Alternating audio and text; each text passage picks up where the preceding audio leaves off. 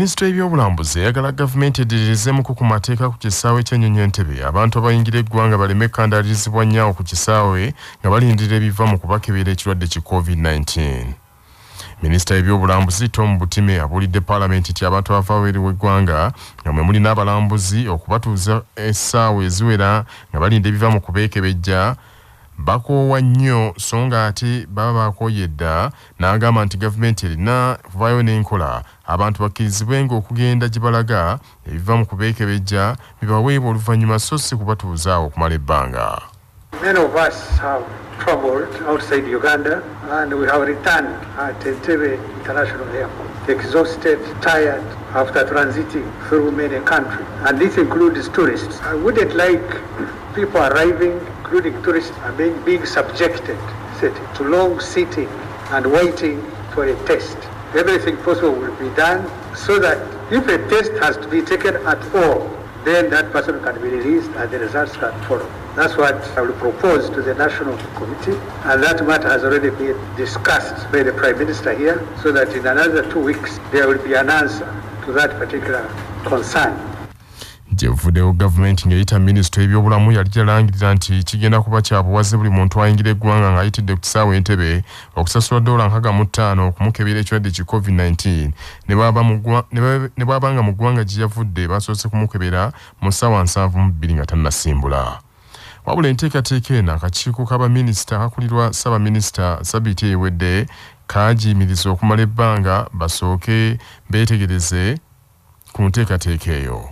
Minisitule y'ebyobulamu mu bbaluwa gye yafulumyanga ennaku z'omwezi 2 omwezi ogw'omunaana ogwo oguwedde yagambye nti okwekebejja kuno okumanyiddwa nga PCR test ku kisaawe Entebbe kwali kugendereddwamu okutangira okuleeta kuno akawuka ka COVID-19 akakambwe akamanyibwa ennyo nga Delta variant.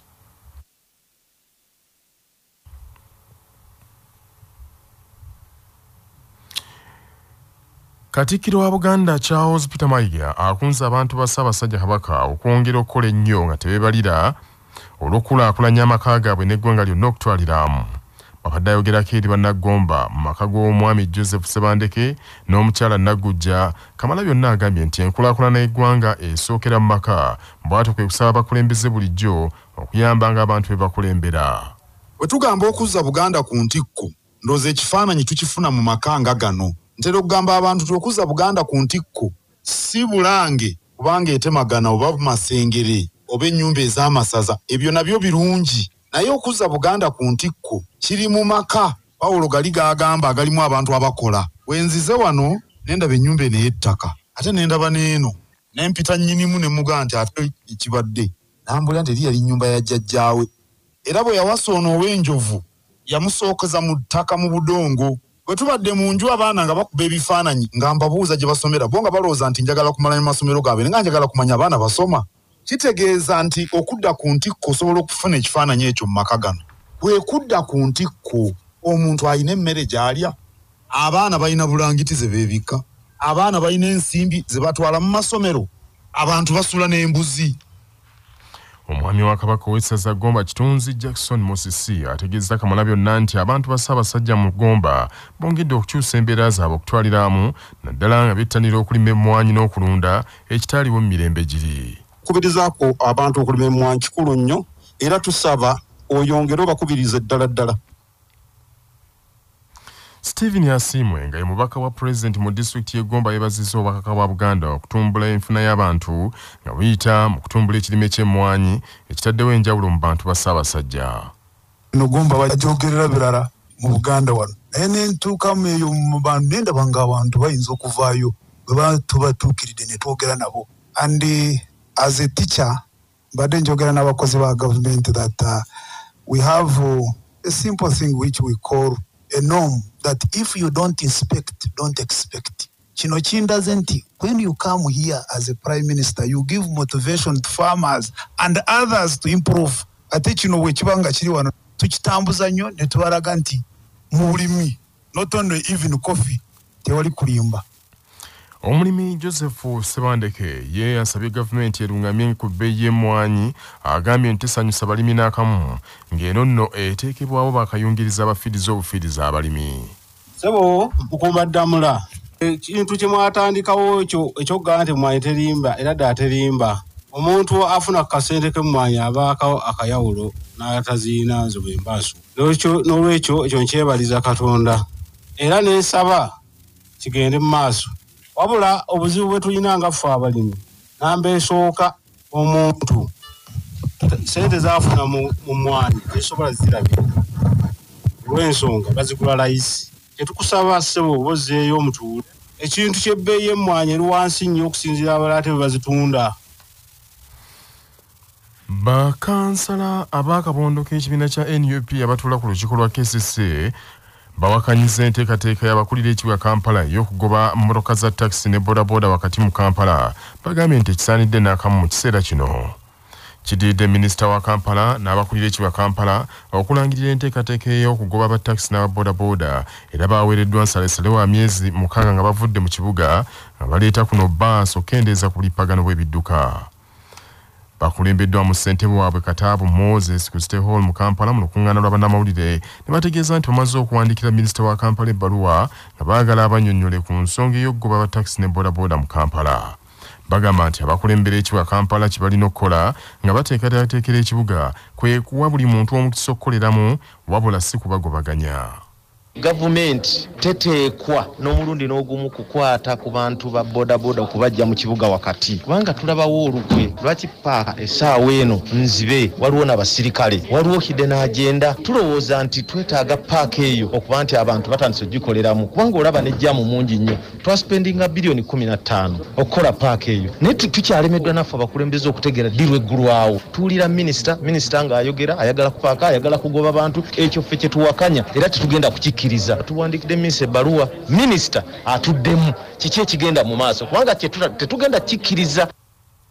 Bakansala bagamba nti takisi ne bodaboda ziyambye nnyo mu kulwanyisa ebbula ly'emirimu naddala mu bavubuka ng'abantu naddala ate mu kiseera kino eky'omuggalo era bagambye nti singa abakulira ekibuga tebaakyusemu mu nteekateeka eyo baakulangirira ekiddako. Gavumenti ebiteeso bye bimuteesa eby'e Kampala mubirekere ffe abajja okuteeseza bannakampala. Mwakoze cities nyingi. Mu cities ez'empya ze mwakoze mugende gye muba muteeseza kati ebiteeso ebipya muve ku Kampala. Omuwoolezi w'ekitongole KCC Daniel Nwabina ategeezezza nti abaddukanya ekibuga Kampala tebalina nteekateeka kuba abantu Kampala naye bagenda kutereeza butereeza. Tewali muntu n'omu agenda kufulumizibwa kibuga wabula bodaboda zijja kugirwa okugenda mu bifo ebimu mu Kampala naye ate ne takisi nazo zijja kulungamizibwa okulaba wawe zinaagenda n'engeri gye zinaakolaganamu n'abo abanaabeera mu mulimu gwa bbaasi. Manya obubona obuddo obw'eddembe lyo tonyigirizibwa ddembe lyo ery'obwebange. Singa osingibwa omusango n'ojulira oba n'eddembe okusaba kooti ekukkiriza okweyimirirwa nga munnamateeka Kassim Ssekalema bw'annyonnyola. Bw'aba akola kino alina okukakasa kooti nti ataddeyo okujulira mu kooti eddako waggulu era asuubira nti okujulirirwa kwe kulimu gumba era kuyinza okubeera nga kuyitamu. Alina okulaga kooti nti alina ekifo ekyenkalakkalira w'abeera mu kitundu ekyo kooti ky'ebeera ng'etwala era alina okukakasa kooti nti mazima tasingisibwanko musango gwonna okuggyako guneeno era nti mwetegefu okubeera ng'agondera obukulizo bwonna kooti bw'ebeera ng'emutaddeko olwo kooti esobola okubeera ng'esinziira okwo neeba ng'emweyimirira okutuusa bwe baliwulira okujulira kwe mu musango ogwo. Kizuuliddwa nti omuwendo gwa bannayuganda bafa obulwadde bw'akafuba gweyongedde nnyo nga kaakano bannayuganda bakunukkiriza mu 30 kumpi bafa ekirwadde kino buli lunaku. Obulwadde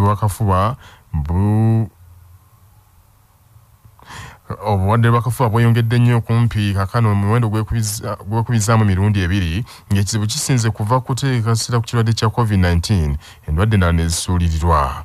Alipoota ku kirwadde ky'akafuba envannyuma yakoleddwa abaminisitule ebyobulamu n'ekitongole eky'obwannakyewa ki Uganda Stop TB Program eraze nti buli ssaawa eyitawo waliwo omuntu afa ekirwadde ky'akafuba ekyongedde okweraliikiriza. Alipoota eno esomeddwa mu lukuŋŋaana olw'okubaganya ebirowoozo ku ngeri y'okulwanyisaamu ekirwadde kino ku wooteeri ya Serena esangibwa ekigo nga Dr. Henry Luze amyuka ssenkulu w'ekitongole ekiri ku ddemwe ly'okulwanyisa obulwadde buno agambye nti waliwo n'abantu bangi abadde balowooza nti abalwadde ba COVID-19 olw'okukolola n'okutawaanyizibwa mu kussa nti baba nga bali kyokka waliwo n'abadde balowooza nti balwadde ba COVID-19 olw'okukolerera ennyo n'okutawaanyizibwa mu kussa naye bagenda okubeetegereza nga kafuba ke kabatawaanya. Ebitundu okuli Teso, Bugisu, Busoga, West Nile ne Bukedi bibinookoddwayo okusinga nti bye bisinzeemu ekirwadde kino. Dr. Luzza agambye nti abaami be basinga okuba ku bwerinde obukwatibwa ekirwadde kino n'abakubiriza okwekebeza ennyo. Obwa COVID bumanyi obusobola okujja nga bulina obubonero bwe bumu ng'obulwadde bwa kafuba kubanga abantu bakolola bafuna n'obuzibu mu kussa. Era tusanze abantu abamu abazze mu malwaliro nga balowooza nti COVID oba kafuba aye ne basanga balina ekirala. Kati ffe kye tukola mu nteekateeka yaffe ebyobulamu nti abantu tulina bakebera endwadde zombi mulundi gumu. Era tusanzeyo abantu abalina obulwadde bombi omulundi gumu wonna. Ssente w'akakiiko ka Paalamenti akali ku ddimu ery'okulwanyisa akafuba era omumyuka wa ssente w'akakiiko k'ebyobulamu mu Paalamenti omubaka w'Entwe Joel Sebikaali asinzidde mu lukuŋŋaana olwo n'akolokotanya gavumenti olw'okumala obudde n'ensimbi ku kirwadde kya COVID-19 kyokka endwadde endala n'etazifaako. Kati n'owesanga COVID tugaana tumwogereko kubanga twagala agende tukole ebirala.